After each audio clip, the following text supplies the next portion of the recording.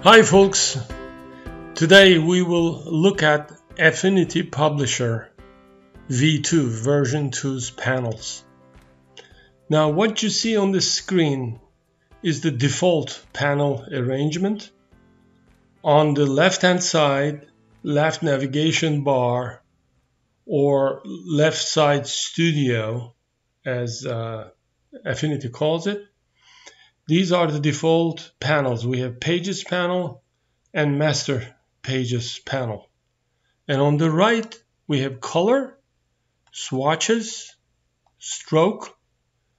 And here we have layers, just like the way you would have them in Adobe Photoshop or Illustrator. And then we have Character Styling panel, Paragraph Styling panel, and Text Styles panels.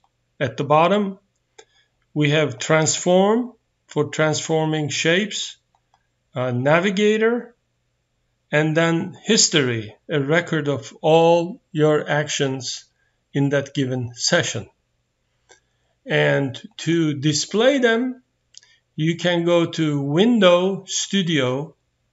The location of the studio has changed slightly between first and second versions.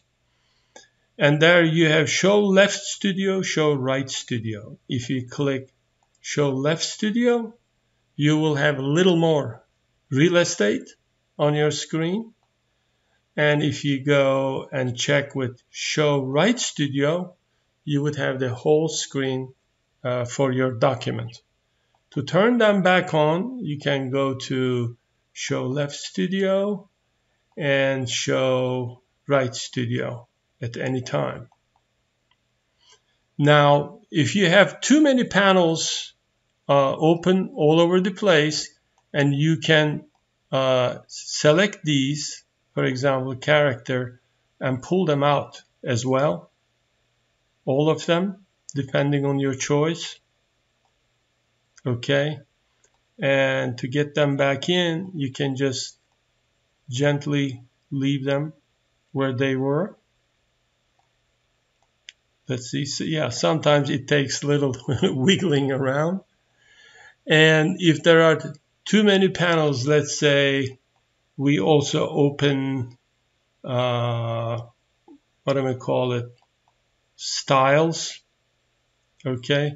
And if you want to go back to the factory reset arrangement configuration, you can go to Studio and select Reset Studio, which will bring you back to square one. And there are so many panels with so many clearly tens and easily maybe hundreds of different functionalities offered to you. For example, you can open assets. This would be some of the stuff you use regularly. For example, if you have an image that you use frequently, you can save it in the Assets panel easily. I'll delete that. And you can open Book panel if you're building a book. And to close it again, you can go to Window, Books, and it'll be gone. Same thing with Assets. And there are many others like Table, like a whole very sophisticated table panel that you can create all kinds of panels, which I will cover in another document because tables are a must for all technical documents. And I would like to go back to Reset Studio to show you how it is before you open any new panel. So I see you in the next video. Take good care.